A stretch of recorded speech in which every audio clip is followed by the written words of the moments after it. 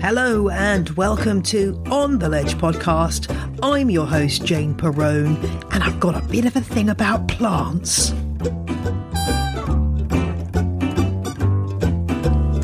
Every time I turn on the mic, I get a feeling of euphoria at joining you to talk about plants. And in this week's episode, it's compact and bijou, as the estate agent would say. A short episode where I profile 3 extinct houseplants. Now, when I say extinct, I don't mean extinct, as in no longer existing anywhere on the planet. I just mean plants that are still around but no longer grown in houses.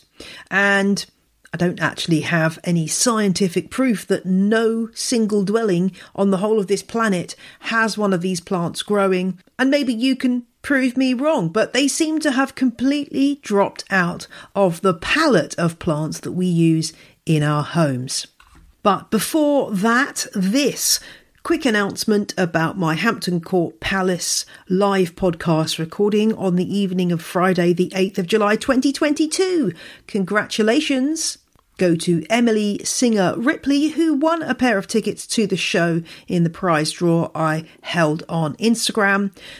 Looking forward to meeting you, Emily. And I mentioned a special guest. Well, I can now announce that I'm going to be joined by the delightful Janelle Leon of Cactus Shop Prick to talk all things houseplants. I think we're going to have a blast. So check out the show notes for details about how to get your tickets to the Flowers After Hours event at Hampton Court. We will be on stage in the Marketplace Theatre at 9 p.m. Thanks also to Will for becoming a legend this week. I really appreciate everyone who makes a regular financial donation to the show, but I know that's not possible for everybody. And a shout out to one particular patron. There may be others of you in this boat who have had to stop their patronage because they need to save up money to move somewhere safer because they live in the US. So, yeah, I feel you. I really feel you. And of course, you have to prioritise your own safety, and I totally understand if you are in that camp and you can no longer donate to Patreon.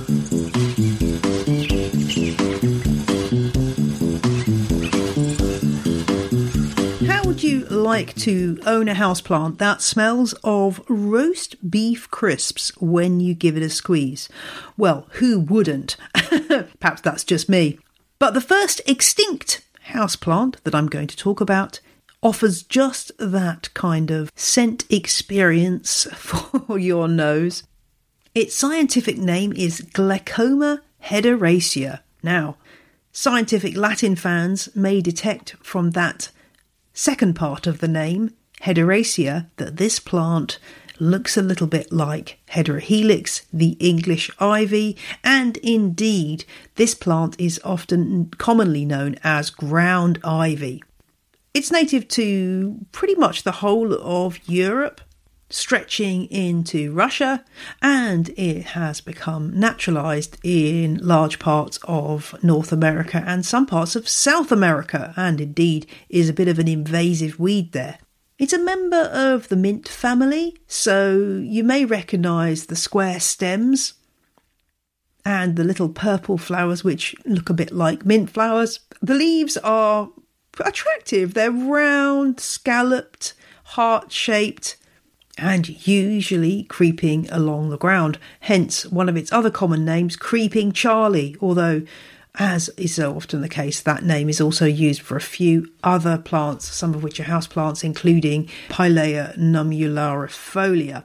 How do I know this used to be grown as a houseplant? Well, I'm referring back, she says, flicking through the pages, to the old favourite, The Houseplant Expert by Dr. David Hesseon. I've also seen it in quite a few other houseplant books of the period.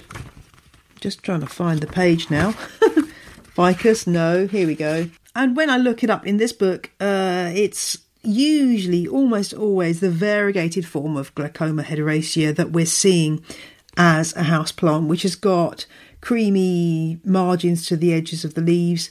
The gold-plated houseplant expert does note that hardly any houseplant suppliers in Britain offer it for sale or have even heard of it. So even back then, perhaps it wasn't that popular. But I have looked at various other books and found mentions of it, so it clearly was being grown indoors. Couple more interesting things about Glaucoma hederacea. As I said, roast beef crisps are the smell that I get off the leaves, and indeed people have used this plant for foraging and have used the leaves to make sauce to go with roast beef. And one of its names is ale hoof or gill over the ground. And it was used in Saxon times for brewing ale. In the period before, people started using hops for making ale into beer. And in fact, it's got a long history of use in traditional medicine as well. And if you go into the old herbalist books like Gerard's Herbal, it's recommended for lots of different things. As always, I'll give my usual health warning: do not use this without seeking medical advice. I don't think there's been a huge amount of scientific research into its effect as a foodstuff or a medicine for humans. So as always, I would advise caution and research and getting advice before you start filling your belly with any Glaucoma hederacea. But as a houseplant, well, does it have some merits? As a European native, it's a bit like Heterohelix. When you're dealing with it as an indoor plant, it needs cool conditions. It's not going to like being blasted by your heating. So ideally an unheated room or a cool porch or somewhere where it can live a relatively unheated life. I did find it in one houseplant book listed as a suitable plant to put in a terrarium. That book came out in 1997. That kind of shocked me because this plant is fast growing and it would very, very quickly take over to a terrarium.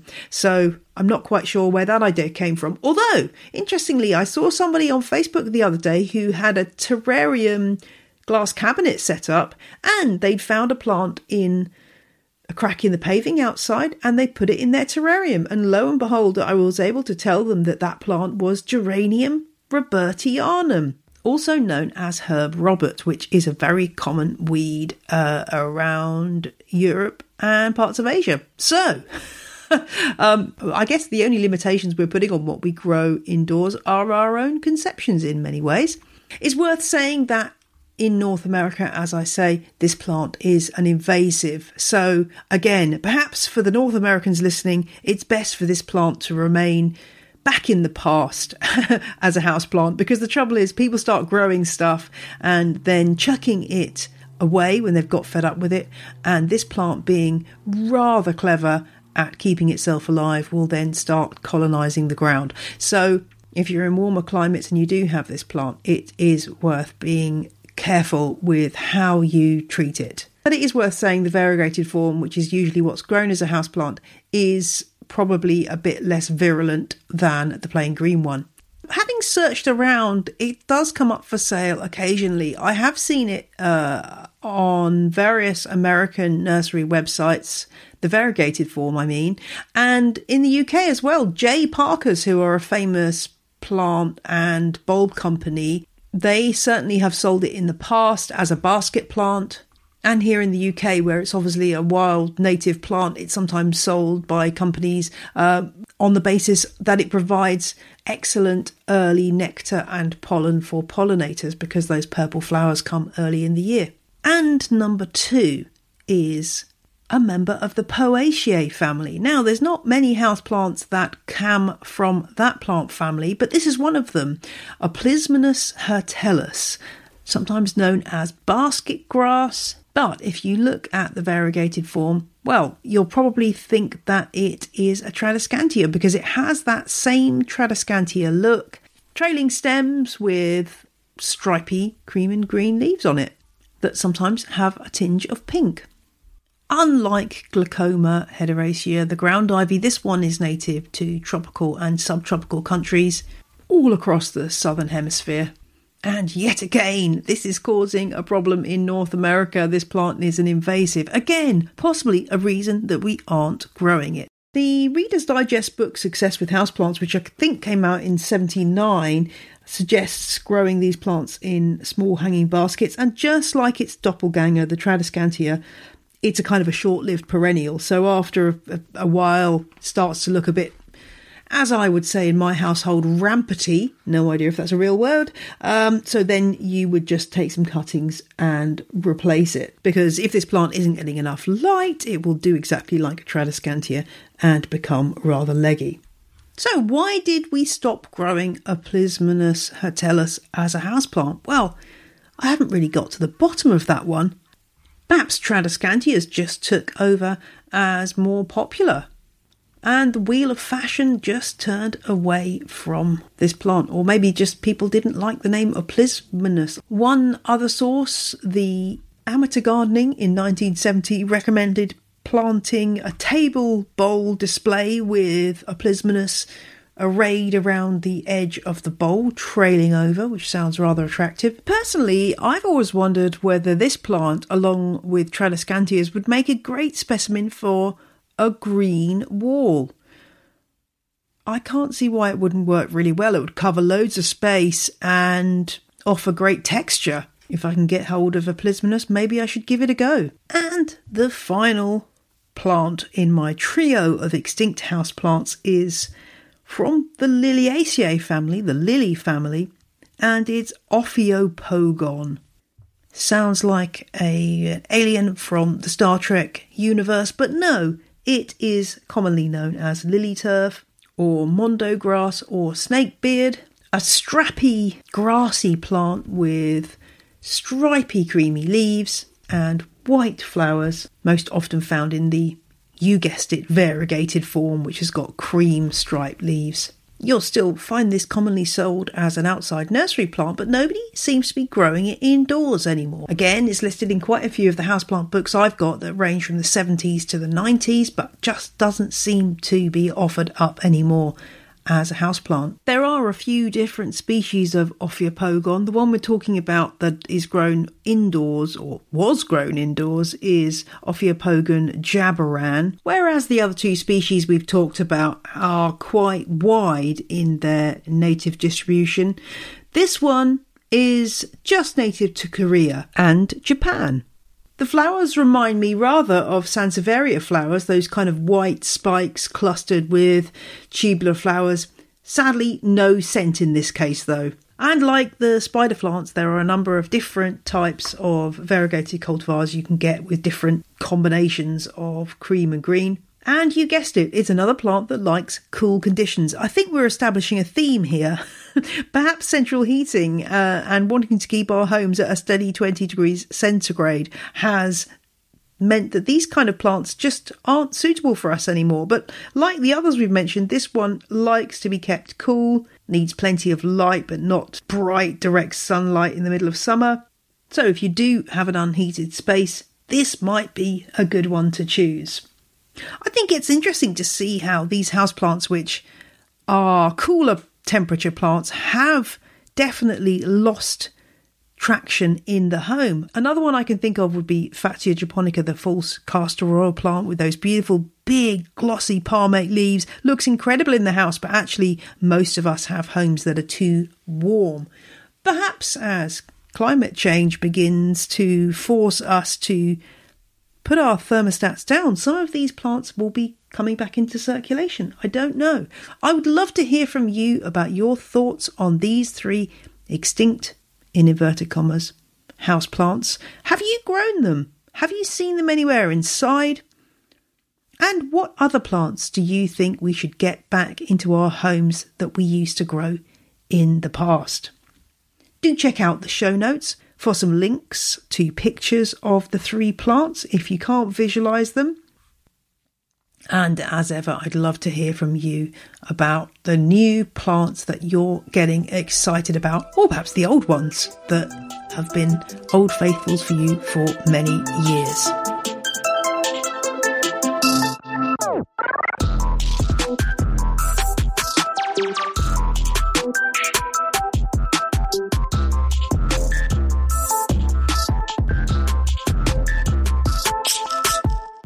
that's all for this week's show. I'm keeping it short and sweet this week. I will be back next Friday, but until then, enjoy your houseplants, treasure them, and hopefully they'll keep you on an even keel. Bye!